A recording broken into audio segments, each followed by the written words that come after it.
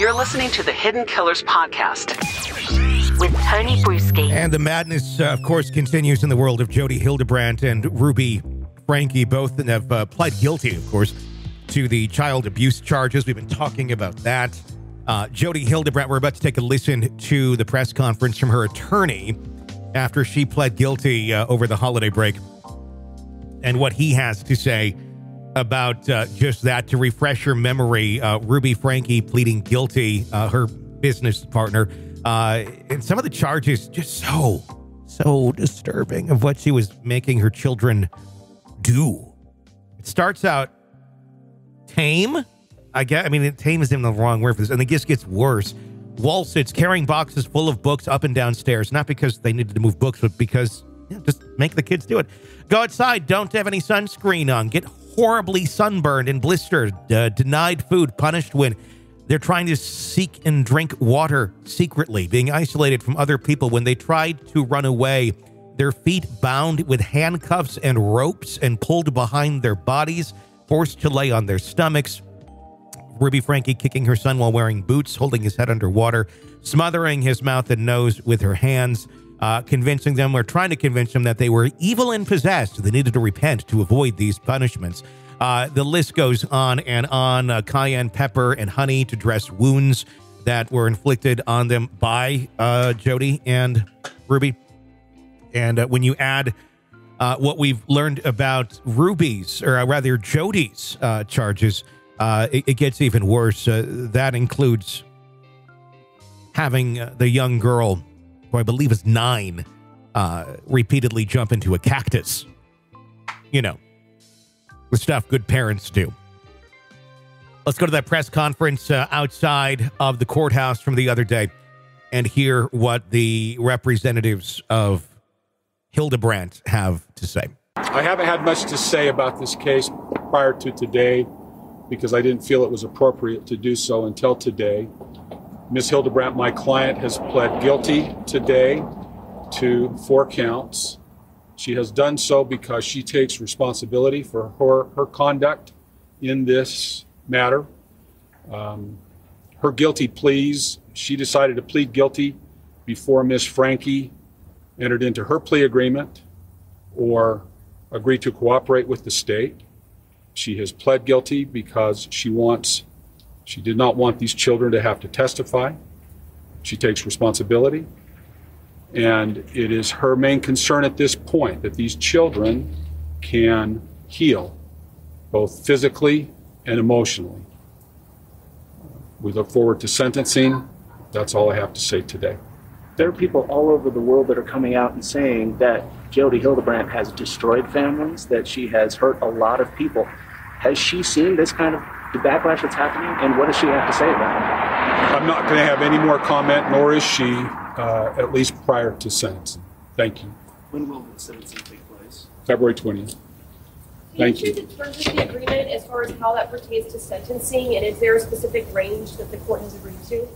She's agreed to a prison sentence, 4 counts, consecutive, the same as Ms. Franke. Exactly the same as Ms. Franke. In Utah, there's rumors about consecutive sentences. How long could her sentence term be then? Could all 4 be consecutive together? Ultimately, it's up to the Utah Board of Pardons, and I'm not going to speculate at this point how long she might serve. Thank you. I'm Washington County Attorney Eric Clark, and I just have a brief statement that we'll read, and then we'll be happy to release this along with the signed plea agreement to anybody that requested today. So this morning, Jodi Hildebrandt pleaded guilty to 4 counts of aggravated child abuse. She will remain incarcerated, awaiting sentencing, which will occur on February 20th, 2024. As part of the plea agreement, Ms. Hildebrandt agreed to be sentenced to consecutive, as opposed to concurrent, prison terms for each of the 4 counts. One of the toughest things we ask victims of alleged abuse to do is testify in a trial against their abusers. We are pleased that in this case, and in Ms. Franke's case, that won't be necessary. That both defendants will be going to prison without having to hold a trial. We're grateful to the multidisciplinary team that investigated this case. We have great law enforcement officers, case workers, Children's Justice Center staff, both in our area and in Utah County. Additional information about Ms. Hildebrandt and Ms. Franke's cases, including redacted investigative materials, will be available upon request 30 days after sentencing of both defendants. For further information, please refer to the statement of defendant in support of guilty plea that was filed with the court this morning, and we'll be happy to make that available. Thanks, you guys. Why were 2 of the counts dismissed? So, in any plea agreement, there's always some back and forth in that.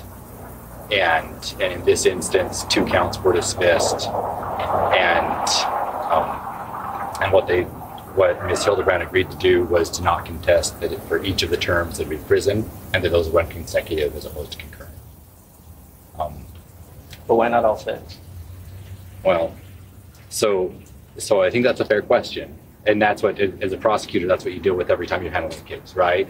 Is if our plea offer had been there is no plea offer, plead straight up to all 6, then the defendant has no incentive to go to trial.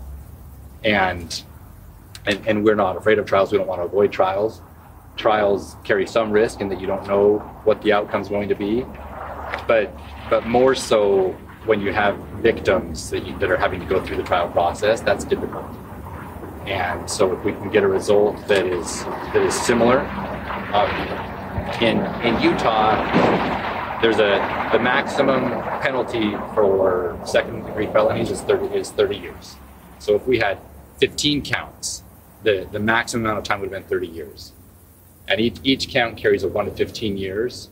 So the difference in reality between 4 counts and 6 counts, in our calculation, wasn't enough to justify asking victims to go through a trial. Part of Ruby Franke's plea deal was to testify against Jodi Hildebrandt. That was like a big part of that plea deal. Does that mean that is irrelevant now? She will not have to testify against Jodi? That's what I anticipate, yeah. When it comes to prosecutors always have to determine who they think is the more culpable party in co-defendants. Who do you believe is the more culpable party? I'll be more comfortable speaking about specifics in the cases after sentencing, and then after we wait for the 30 days to make sure that appellate time is run. And that's just us being super careful to make sure that procedurally we're not doing anything that could complicate a case down the road and overturn a conviction. So I'm not going to get into thought processes at this point.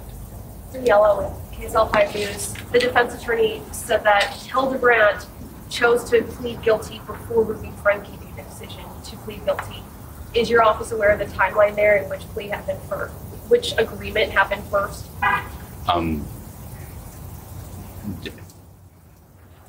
No, in that we weren't talking to both Hildebrandt and Franke, right?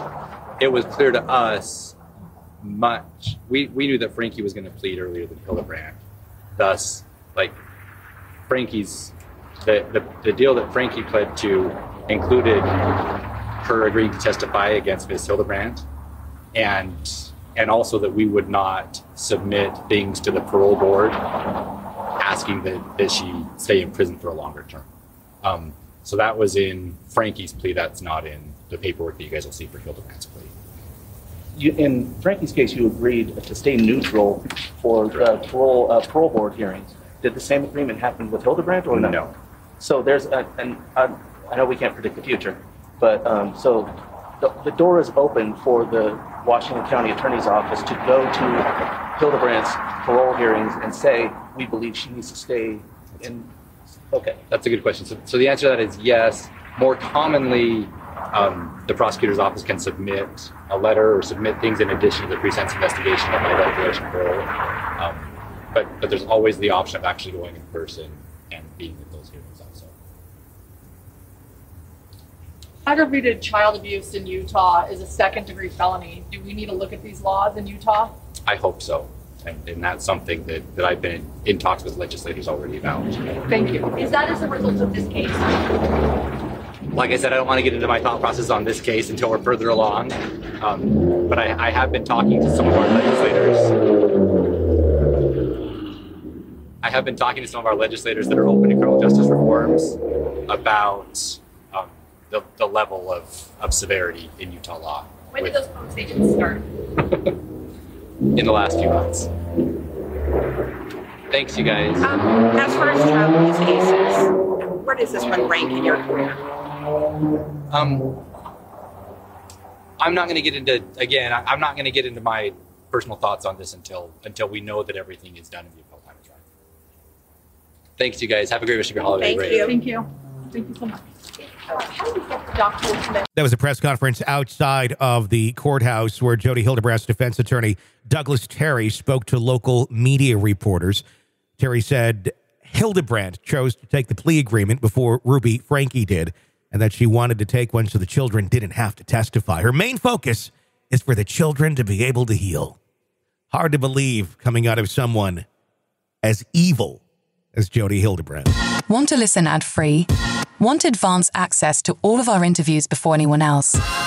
Become a True Crime Today Premium Plus subscriber on Apple Podcasts. You get every episode commercial-free. So you can binge on true crime until you can binge no more. Search True Crime Today Premium Plus on Apple Podcasts now, or go to our podcast page and sign up now. More of the Hidden Killers podcast next.